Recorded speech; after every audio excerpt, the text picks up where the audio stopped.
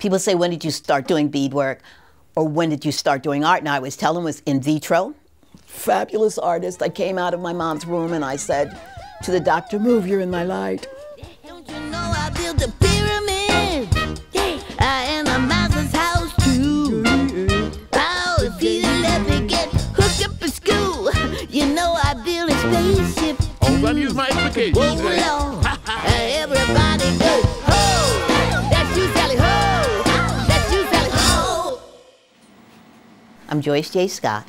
I'm a visual and performing artist who was born and, as we say, reared in Baltimore, Maryland.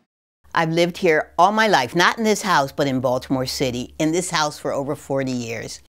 My mother was an artist, and she taught me to do beadwork when I was around 5, and I always did it. But my mother, as a textile artist, taught me how to bead by sewing into the fabric. I went to undergraduate school, and I kept using my mother's needle and thread as a passport to other countries. It was the thing that would initiate conversation and maybe a residency, but it was also what everybody else knew. In 1976, I met a young Native woman who taught me the peyote stitch. And everything in my life changed.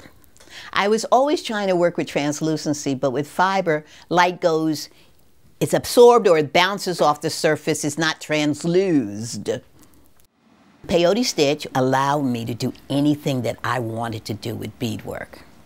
And you know, I'm a little like, mad scientist inventor about beadwork. And it allowed me to do that without encumbrances. I didn't have to have a loom. I didn't have to have fabric. And it became a method of communication that combined my mom's thing where you have a needle and thread and people will talk to you because somebody always sewed in their family, with this ability to transmit light. And that means a lot to folks, no matter what we say. And since people all over the world do beadwork, it was once again another page of that book of communication.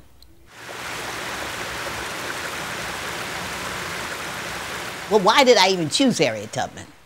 Because she really makes me think of my mother. That's it. Okay. They were both little thunderbolts.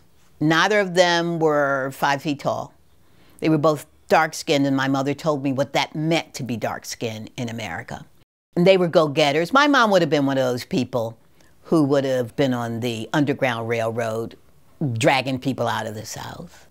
I chose Harriet Tubman because she is a great light for me about what you can be through all kinds of adversity. So this show has these different components. Harriet's boudoir, that space that would have been a bedroom, dressing room, contemplative space.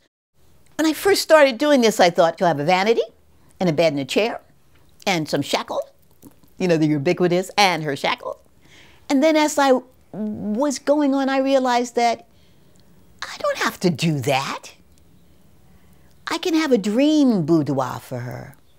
I can have a closet that exemplifies my way of working, as well as what I think the mysterious life of Harriet Tubman's inside would have been. I have 2 other site-specific installations outside. So they're like, Joyce, what do you want to do? What would you really want to do? You should never ask me that. So the first thing I said was, maybe 13, 15-foot Harriet Tubman made out of like dirt. She'll be holding a big glass gun and she'll be wearing a beaded sack. And she'll just like disappear over the length of the exhibition, the way her memory did. Just the gun in her bag or whatever is left on the ground will be that memorial to Harriet. The second one outside is a 10-foot Harriet Tubman. And the way we're doing it is going to allow me to inlay different beadwork and glass into her. She'll be on a tri-level kind of space outside in front of a wall with a tree. So those tri-levels are going to be covered with quilts. That's a direct kiss blown to my mom and all the other African-American women who did that because they couldn't afford blankets. And that's just for Harriet African-American, but quilting is an international form of swaddling people in love. They're allowing me to do what I wish to do. That's a big deal, which means that allows an audience to see what I'm up to. I'm honored by that.